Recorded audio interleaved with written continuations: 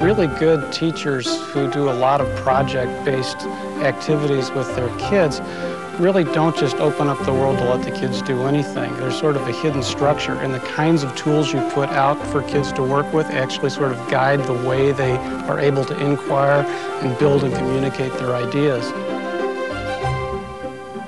What we imagine for the future is sort of a workspace or desktop where teachers can just choose all the different tools they want, drop them into place, go to work, and the software takes care of all of the integrations.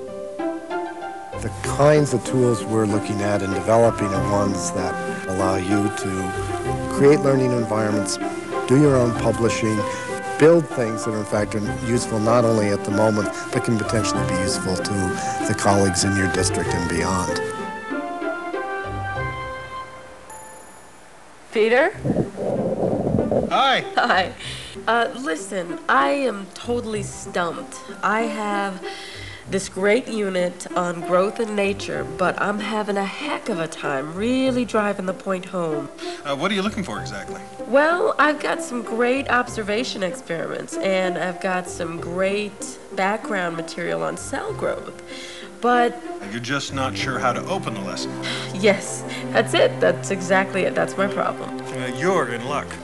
I came across some really good time-lapse stuff last week. Worked great with my kids. Here, I'll send you a Cyberlink.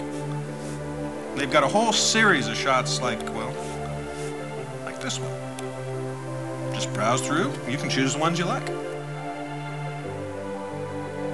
This is perfect. Thank you so much, Peter. Listen, I'll see you next week at the district meeting. I'll be there. See ya.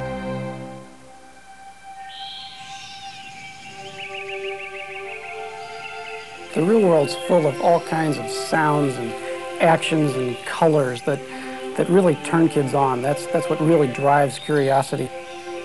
If in the future we had really powerful mobile devices that would help kids collect those images and sounds and work with them, we'd have a kind of opportunity for learning that we've never had before. The real power of these technologies is that kids would have the opportunity to connect to other sources of information, to ask questions, to compare and contrast, to analyze right there at the moment of discovery.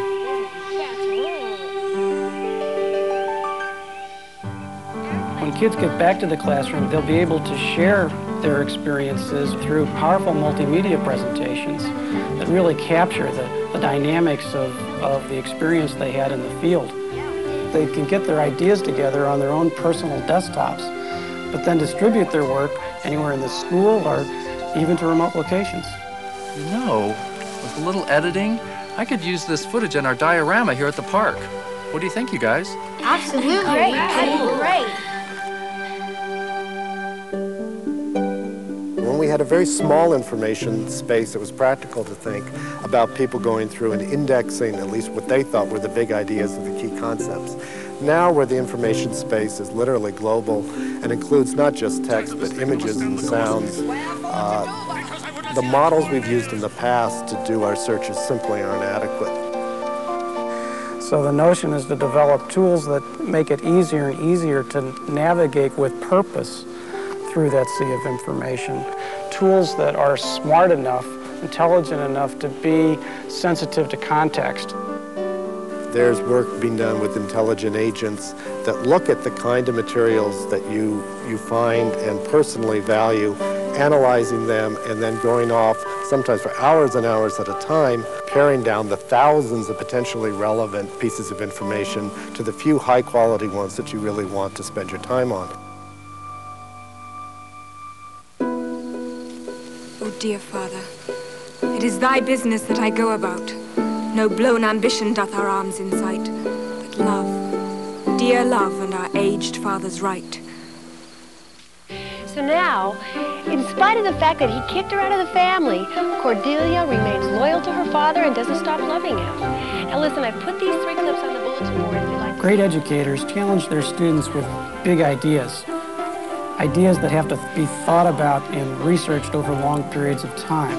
Real advantage to anywhere, anytime computing the way we're thinking about it is that no matter where students were, they'd be able to get back to their own personal desktop and continue working on that project, on that big idea. Hey, did you guys read the Nakamura article? Get this. He says that maybe Shakespeare didn't even write this play. Scandalous. Yeah, rumor has it was Sir Francis Bacon. See, look, narrowed it down to 8.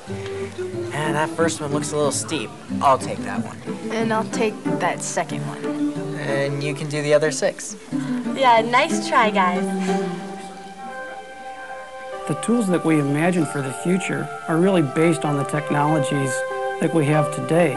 Our responsibility is to make sure that every kid in every kind of school has access to these kinds of tools, not just to enable them to find more data, but to gain real knowledge and to learn how to solve real-world problems.